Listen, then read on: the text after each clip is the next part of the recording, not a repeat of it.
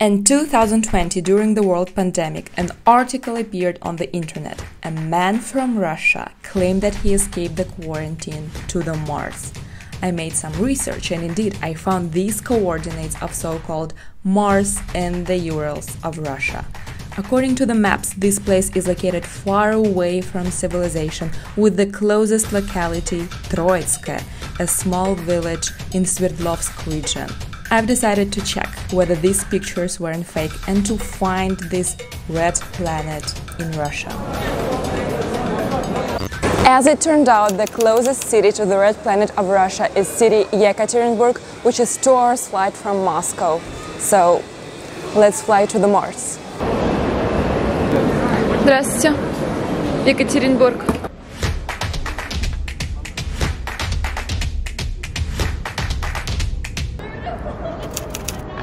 I slept through the whole flight and feel really good right now. Let's go to the city center.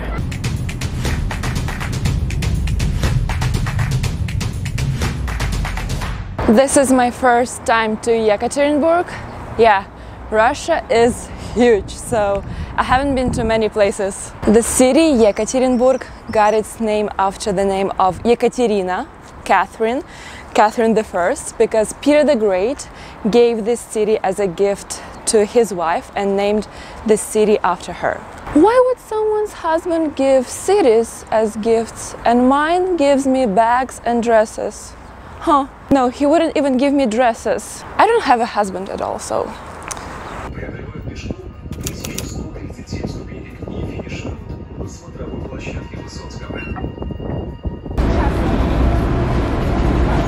Let's walk the streets of Yekaterinburg, see what the city is like.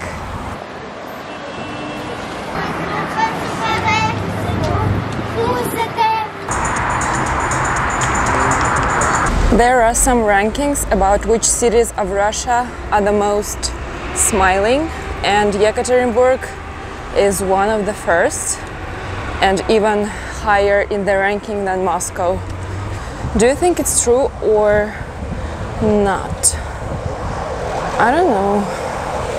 Look what I found here. A capsule of time. It says that it was put here in 2018 and it says to open it in 25 years at this year. I wonder what is there. In May and June there is poplar fluff everywhere. Looks like snow. A pigeon is in this fluff. And this fluff is everywhere, in your mouth, in your eyes. And I don't know if other countries also have this problem with poplar fluff. I was told that many years ago, when these trees were planted in Russia, nobody knew that it would give so much fluff, but now we have this problem. Let it snow, let it snow, let it snow. In Russia we have snow that is never melted. It's here even when it's plus 30 outside. Since we're here, let me tell you some facts about Yekaterinburg. Yekaterinburg is the 4th largest city of Russia and its business and investment center. It's unofficially called the 3rd capital of Russia. The country's largest metallurgical enterprises are concentrated here, and metal produced by Yekaterinburg plants was used to build some of the world's famous landmarks, such as New York's Statue of Liberty, the Eiffel Tower, and the Houses of Parliament in London. This metal is very important for the world.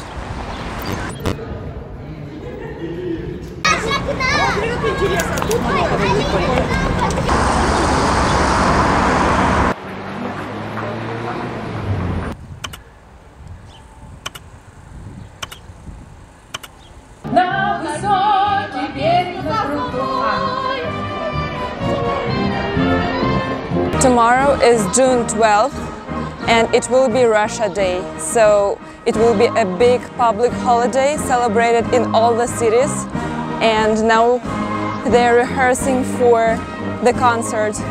There will be concerts everywhere as well. мой город все время стремится вперед. Поэтому стоим красиво, улыбаемся, делаем радостные, счастливые лица.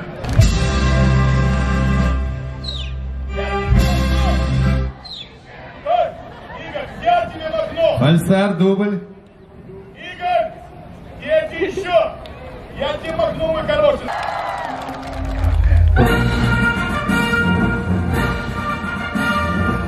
Есть многое на свете, друг Горацио, что недоступно нашим мудрецам. Гимн России, пожалуйста. Стоп! Еще раз, сначала. Дубль пятый.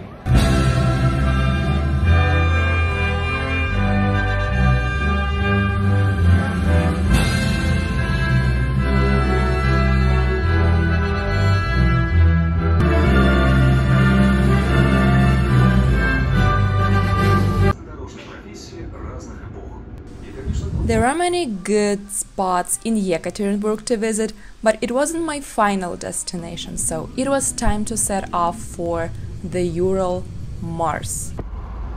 There are two main problems in Russia: fools and roads, as once a famous writer Nikolai Gogol said. Russian roads.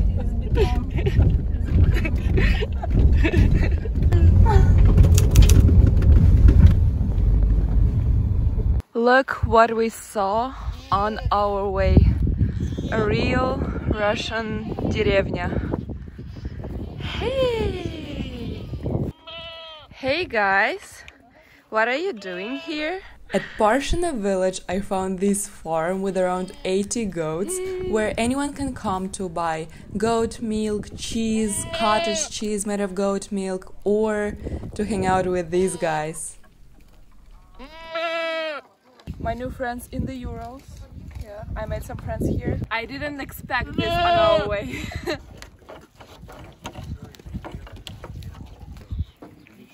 Ship's milk, very similar to cow's milk, and cookies from cottage cheese, also from ship's milk.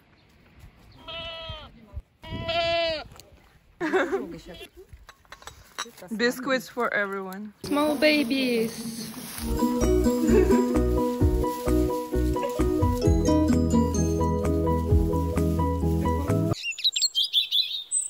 After recharging with the milk and cookies at the beautiful farm of Parshina, it was time to reach the final destination. I'm at the spot of the Ural Mars, actually inside of one of the cracks. We're going down. Oh, it's gonna be pretty difficult. I feel like in the movie 127 hours. No. The way down is gonna be pretty difficult, but I already see where I want to go. We need to go there. I'm gonna run because it's few hours before the sunset.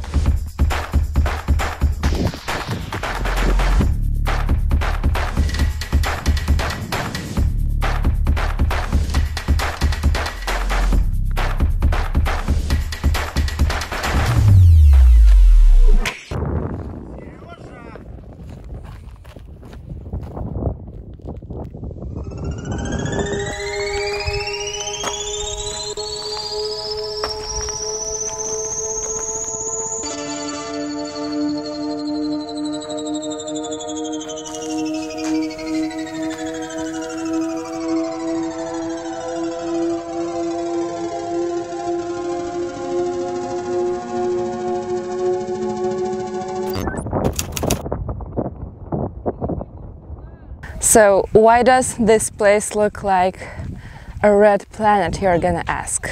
Do you think I painted it? Probably. I was painting it the whole night. Actually, it's just a set of clay quarries. This is one of the biggest deposits in the Urals. I'm not alone here. It occupies the area of 75 square kilometers. So this planet is huge. This clay is very varied in color. There is red, orange, white. In some places it has dried out and there are cracks. There's practically no vegetation here, but there are several supernatural lakes of brown or red color, and they give this landscape a Martian appearance. It has such color because the clay contains large quantity of quartz, marcasite, ilmenite or rutile. The red, vibrant color. Should I go for a swim there? What do you think, guys? Actually, if you decide to come here, I don't know if you come here because it's in the middle of nowhere, but if you are here, don't swim or you can't go swimming or even touch the water because it's polluted by the waste from the plant. It has many chemicals which are very bad for your body and your health, so you can't touch this water. I even heard that if it's too hot, you shouldn't be nearby this water, which I'm doing right now. Technically, you're not supposed to come here. This is an industrial zone, not a touristic place. But can it stop an Instagrammer or even worse, a YouTuber? Oh.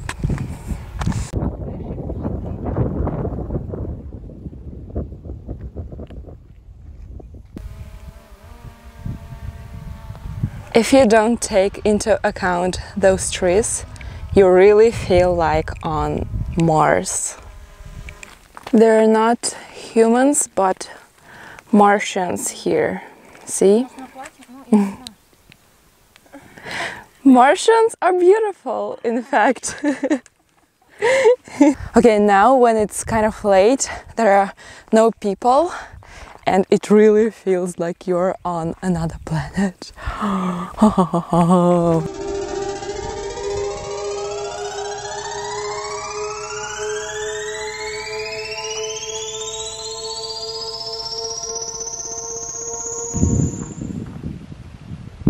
So if you see your friends' pictures with Martian landscape, you will know that it was taken here. Guys, I'm gonna wait for your comments. Please tell me what other unusual places you would like me to visit in Russia and to film a vlog about it.